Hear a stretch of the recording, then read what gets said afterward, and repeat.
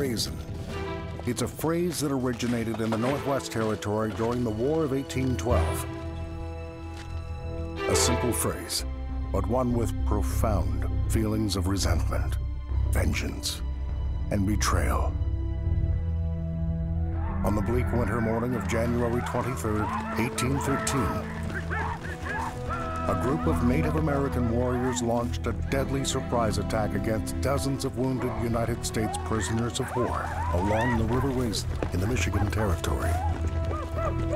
The attack was in retaliation for earlier atrocities committed against the Native warriors, but it led to a cry heard across America, stirring feelings of resentment and vengeance against Native peoples. The vast majority of the residents in the territory were indigenous. There were hundreds of Native villages in Michigan, most of them communities of the Odawa, Ojibwe, Potawatomi, and Wyandot.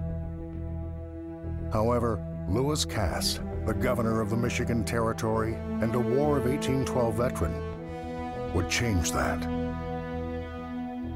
Cass would even help bring about a change in how many Americans regarded Native people.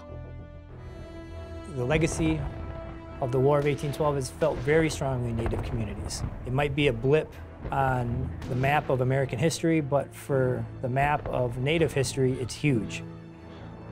The River Raisin National Battlefield Park commemorates, remembers, and honors all who fought and sacrificed themselves on behalf of their nations. Journey with us to discover the untold legacy of the River Raisin as it explores the conflict of U.S. westward expansion and natives in defense of their ancestral lands.